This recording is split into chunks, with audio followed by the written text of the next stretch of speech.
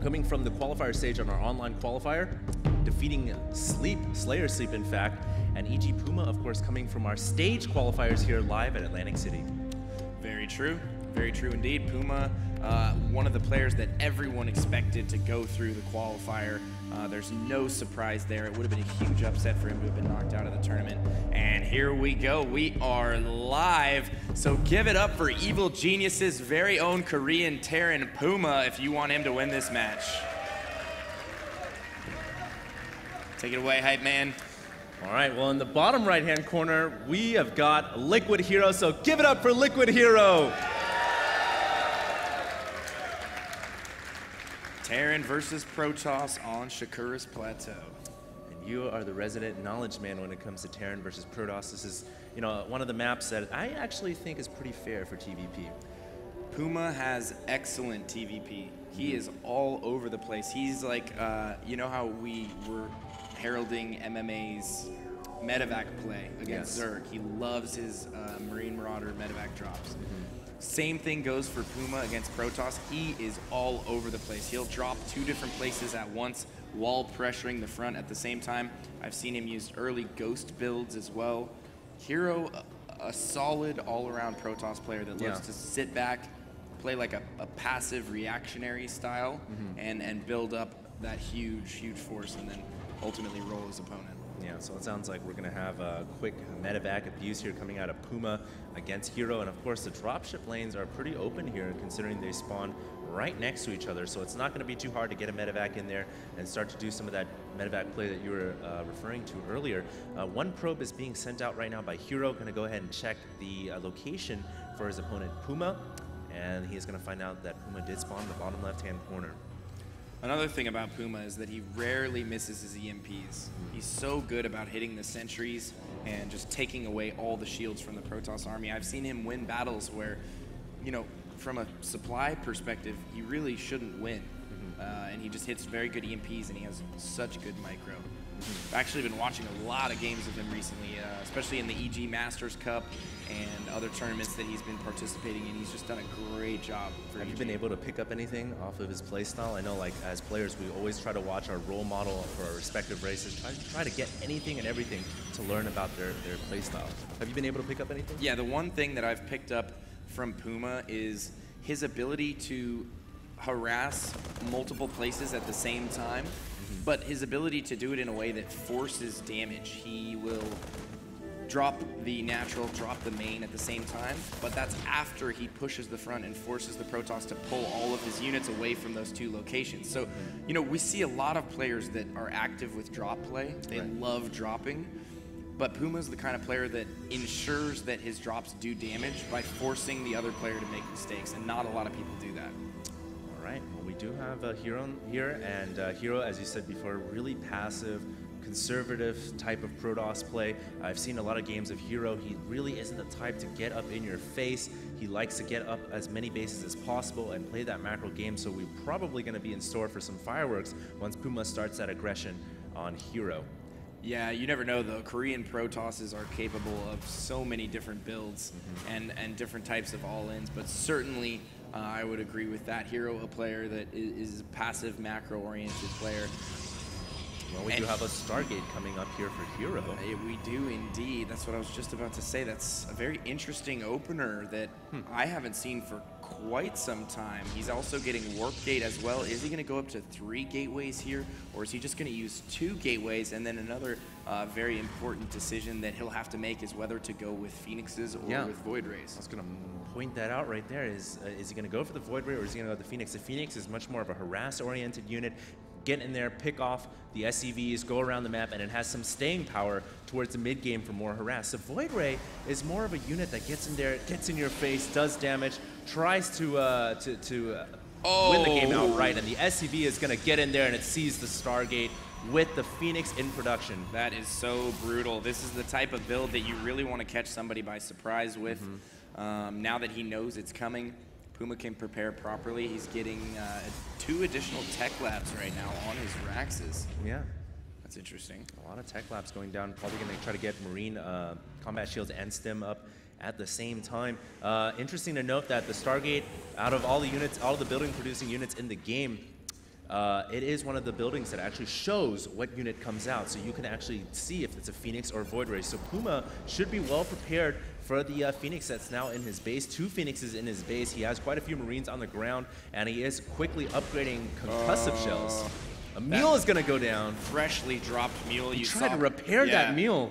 You saw Puma right there try and repair. Oh, no. Okay. Oh, my God. Looks like we're going to get applause, please, here. PP, of course, the Korean way to say pause. I think something might be going on with HerO's computer. Yeah. We'd have a little bit of a hiccup right there. Chill, get out. All right, so while we figure out what's going on with HerO's computer, and you know, when there's this much money on the line, when you're playing at this high of a level of StarCraft 2, everything with your computer needs to be absolutely perfect. Everything with your setup needs to be perfect. Couldn't agree with you guys more. And we have an incoming transmission. It's time to take some Visine, man. Oh, is it? Yes. Are my eyes dry? Your eyes look quite dry, my friend. Already? Take that shot of Visine. I just took some during the commercial. Energize your eyes.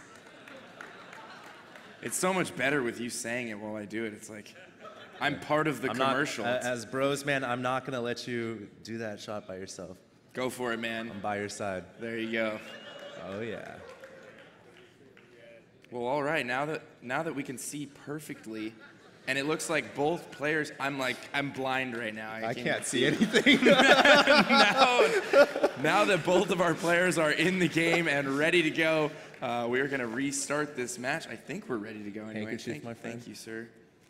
Are we ready to go, guys? I don't know. Are we ready? I don't know. I heard we were ready. Yes. All right. Well, UPP, and then we will unpause, please. Oh, I'm a spectator, unfortunately. I am a spectator as well.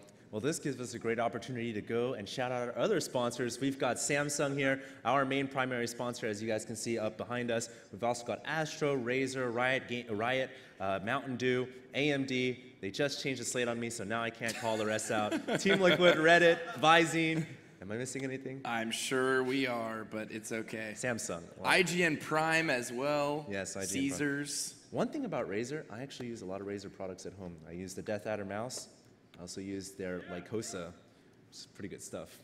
Yeah, Razer does make awesome gaming products, and you know they're smart. They're smart guys. They foster esports. They support the anybody who that fosters esports. Makes them money. In my eyes, are smart men. Yeah, it's weird. There's a lot of companies and a lot of groups that are involved in esports that profit off of gaming directly, but they don't deem it a worthy investment to invest back into the Here game. we are, Pain User. We're right back into this game. It looks like the players went ahead and fixed their issue. Yes, sir. Clap away. I'm excited too. We've got Puma and HerO here, so what do you think we're going to see now that both players have established their second bases? Well, HerO needs to try and get something done with these Phoenixes. He is going to pick off the SCV building the factory there, but right now, Puma doing a great job. Wow, he picks off another mule. Yeah, so that's 2 mules. One was a fresh mule, one not quite fresh, but still. Even having these Phoenixes scouted early on, he knew the Phoenixes were coming, and he's still managing to stop all of this damage from being done. It's pretty impressive. Yeah, pretty impressive indeed. The Phoenixes are moving around the back right now, not able to do as much damage. They've picked off a couple of mules here or there, but of course they're still being quite annoying for Puma. Oh yeah, sorry, I completely said that wrong. Having scouted these Phoenixes, HerO is still managing to do some damage, which is impressive. And he hasn't committed to any more Phoenix here. He just has his little pack of 3 and continuing to pick off mules and SCVs when and where he can. I just like how his little pack here hasn't actually dwindled. He's kept this little Phoenix alive even though it's in the red. The shields are now beginning to regenerate. And the nice thing here is Puma isn't committing. As you said before, he's transitioning into a more standard gateway ball. He's getting +1 armor first, which I know you're a big proponent of for Protoss players. That armor, of course, reducing the amount of damage that Marines and Marauders do to you. Oh yeah, armor first is certainly the way to go if you're planning on doing some type of a timing push, or if you just want a lot more staying power for your units in general. And that's a quick forge +4 gate. I think HerO might be looking to hit some sort of a timing here. or, you know, he's just using the 4-gate, defensively with the +1 armor. That's also a possibility as well. Oh, he loses one of his Phoenix there. That was the one that was in the red. Went ahead and led up with that, so I think right there you could have kept that guy alive, but he does lose one of his Phoenix. Still doing just a great job all around of keeping Puma in his base. He's got to keep Marines at the main, keep Marines at the natural. Puma, of course, now unable to hit that timing push that he would like to do.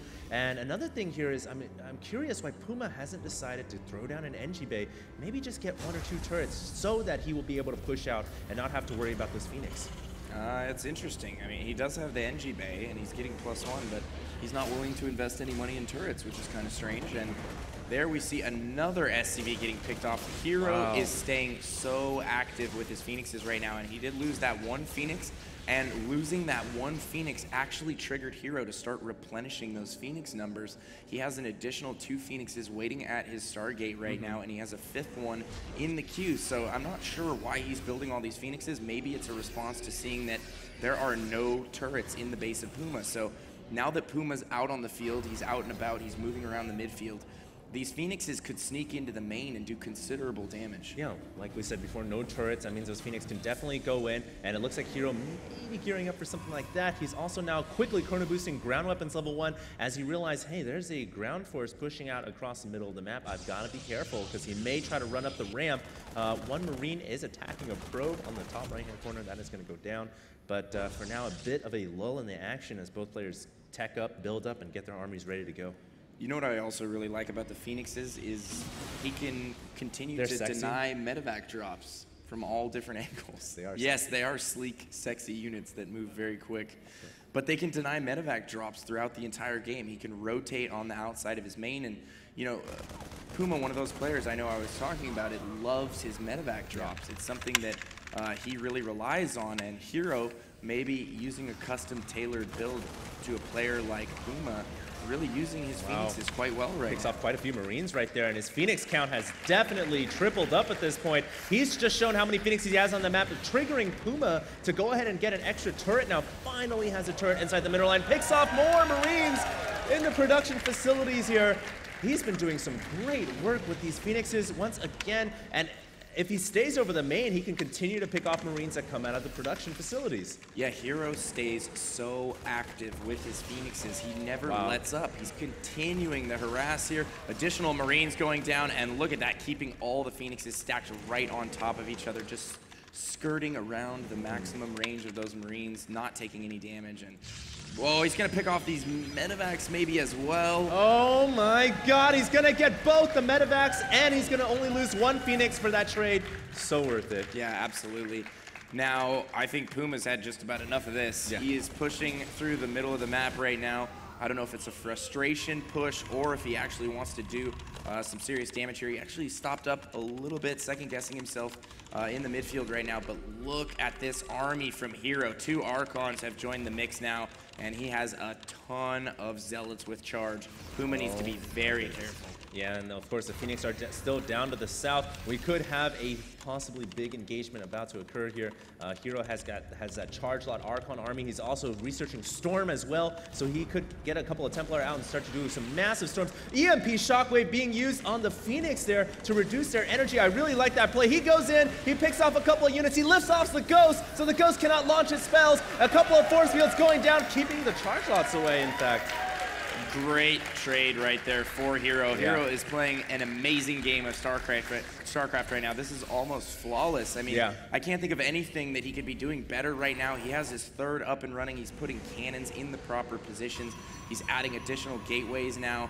I'm loving it thus far. The only thing that would be the icing on the cake for me is if he made a Colossus transition in the near future here, because there are no Vikings on the field. And the more ghosts that Puma is able to accumulate, the weaker this charge lot Sentry Archon composition becomes. Oh my god, he's warping in a Templar. Is he gonna feed back the medevac? No, he does not. Oh, the medevac is coming back.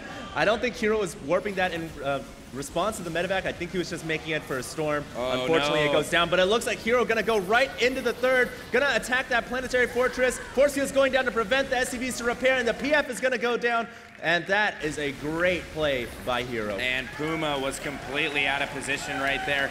just now making his way back, but it is kind of important because he does have HerO's entire army stuck here on his side of the map, and he certainly has enough to kill it at this point. So the question is how much economic damage did he take right there from losing the third, and how cost effectively can he kill off the rest of HerO's army? If he can kill his army very efficiently, he'll be able to counter push after this and do a lot of damage. Yeah, I'm surprised right there HerO didn't decide to leave a couple of force fields at the ramp to keep those forces from coming in and getting this huge concave on his now trapped units, and all the sentries are going to go down. So just like that, Puma destroying the entirety of HerO's army at the expense of a planetary fortress, yes, but at this point, certainly Puma has an opportunity to make a counter push. But look how fast HerO is reinforcing all so those many charge charge lots. And look, the High Templar now as well with additional storm energy to boot. No, only 2 ghosts right now. He needs to hit these EMPs. It's so important. Well, it looks like the charge lots are going to go ahead and surround the M&M. No stutter step micro from Puma. There it goes as he realizes some Templar were in the backfield. And here goes the storm getting launched over the M&M. Those Marines and Marauders are going to get electrocuted to a crisp. Wow, great micro right there from Puma. HerO picks up all of the ghosts and is now starting to work down the Marines. He loses a few Phoenix there, though, and the rest of the Phoenix, look at those hardly Phoenix, any hit points remaining. Those guys were 5-star airlines, and they've now been demoted to 1-star. Crash safety rating just got demoted. Yes. Yeah, a few Phoenixes have gone down. Oh, they're all going to go down. Well, it looks like Puma here is going to have an opportunity to maybe pick off that top right-hand expansion. A couple of charge outs coming out here. And we all see here how Terran versus Protoss is so volatile. It just comes down to those spells. And just like that, Puma right back into this game. If he can pop off this Nexus, he's going to solidify his advantage. He's going to kill off several units here. Those 3 ghosts are so weak, and they're running to the back to stay away from the Archons. They've got to stay alive in this game. They could retreat to the medevacs. It looks like there are enough Archons and charge outs to push that away. So HerO holds on right there. How many probes did he lose, though? Oh my God. Down. Unfortunately, those medevacs have no energy to get feedbacked. So true.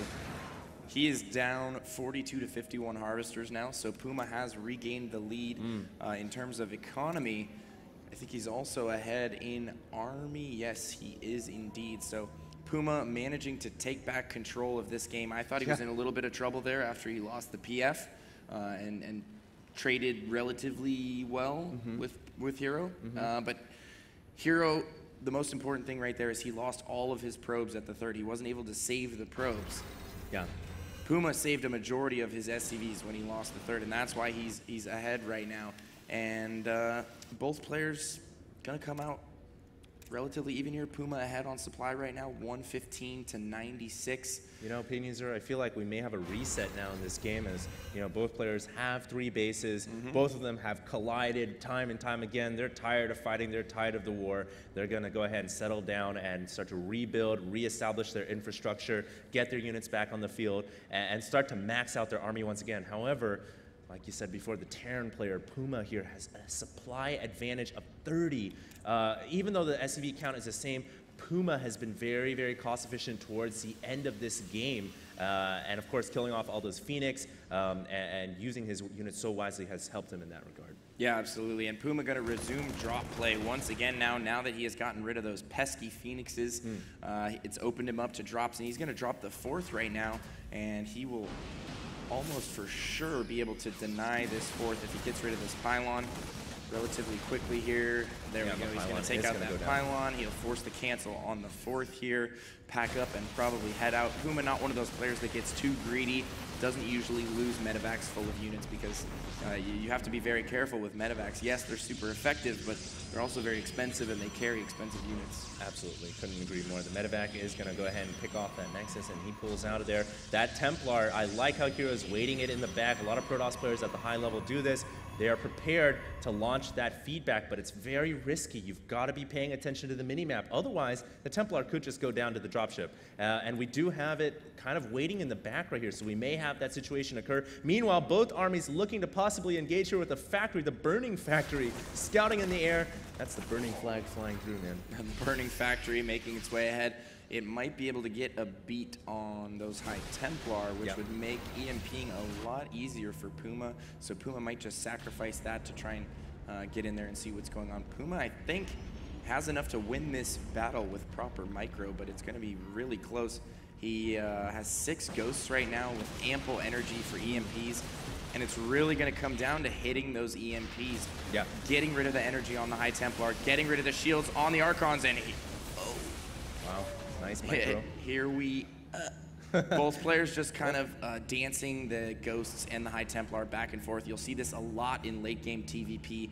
It's kind of the dance between the casting units because a lot of the battle, whether you win or lose, revolves around those units. Well, it's going to come down for HerO if he wants to win this engagement because he's really outmatched in supply right now. He's got to land his storms, he's got to land the feedbacks, and he's got to stay away from those ghosts. Those ghosts are oh so deadly for the Protoss army. That EMP shockwave can completely annihilate your energy and shields. Unfortunately, HerO just only has 2 Templar in the middle of the field. He's still forced to deal with this medevac, which has been so annoying, and you're referring to this in the beginning of the game. Puma is so good with this medevac abuse. Once again, there's the EMP shockwave landing on some of the units in the middle of the field. A snipe goes off on a Templar, and a storm going off on some of the ghosts, but the ghosts are very resilient. It takes quite a bit of damage to kill them. Puma's micro is flat out amazing. Wow.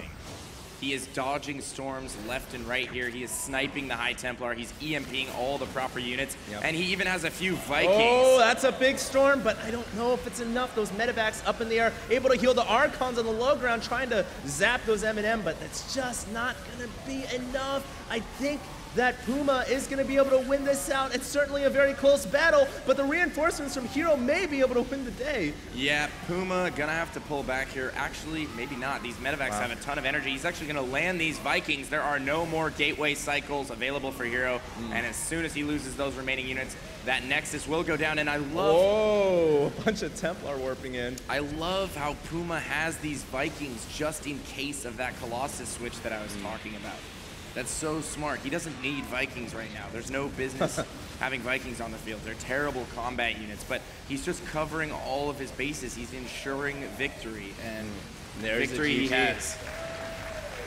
Puma with the win right there. That was a very drawn-out Terran versus Protoss, almost approaching the 30-minute mark on Shakura's Plateau.